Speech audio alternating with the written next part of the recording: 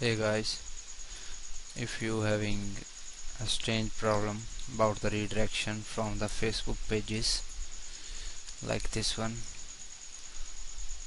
the site, your original site is redirecting to some domain like this. This means your site was hacked and malicious code was injected into your site. When you will open the index.php or wp-config.php, actually all the files, I guess, you will see the function malicious code here.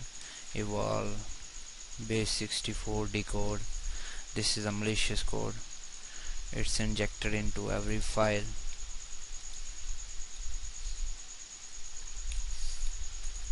It's not here. I have removed from here.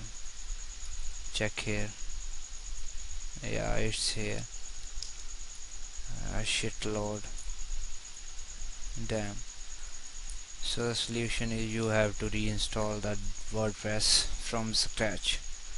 This is the only solution. You can't remove these code. It's a lot and everywhere.